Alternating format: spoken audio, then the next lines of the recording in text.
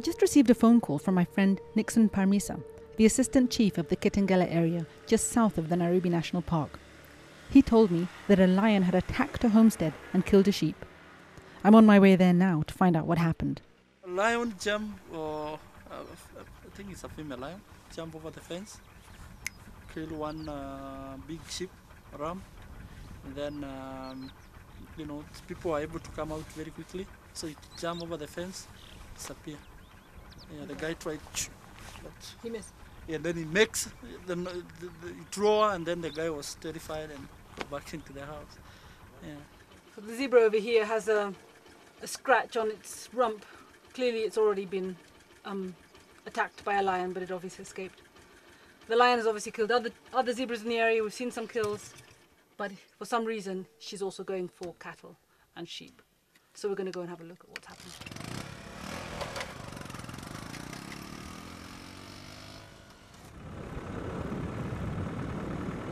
Lions are the #1 attraction to Kenya, but their numbers have declined by 85% in the last 20 years due to conflict with people. Today, fewer than 2,000 lions remain in the country, and they're declining rapidly. Nimetoka hapa nikakutana na hiyo simba hapa nikapiga tu hivi katoka. Sasa ile nimemulika hapa. Kadai ugonga hivi na mkuki kalala chini hivi. Kapita hapa. Ikarukia hapa. Amepiga kelele? Sasa ile nilikuwa hapa imenipigia kelele. Lakini ni hakika kapita hivi. Kapita hivi fence. This lioness got into the compound. There were probably other lions around. She was probably expecting them to join her. But the noise from all the different families that came to rescue the sheep caused the lion to run. She jumped over 3 fences. Oh, here's the remains of the sheep. Nixon, how much of a loss is it for the family to lose a ram like this? Yeah, this is a breeding male, and you can even see the breed. It's a blackhead, which is a dopa, and the dopa is a more upgraded one. It's not like the red Maasai. So this one is a big male. It goes between 10,000 and 15,000. Vile simba ataingia tena, utafanyaje? Tutaua. Lakini utaua namna gani? Na mkuki. Lakini mbona unaua? Si wanaleta pesa mingi kwa mambo ya tourism. Na kama nakula. Si imekula mingi hata wanaijaliwa. Imekula mingi na ijaliwa. Ninauliza tu. Sio kusema ni mzuri, lakini ninauliza tu. Lakini lazima tufukuse kwa ajili lazima anaweza kuua ingine na si mzuri kuua ukiwa unaangalia tu saa yote. Unajua hii karibu ni kule usiku. Peka upige kelele. Imenipigia kelele.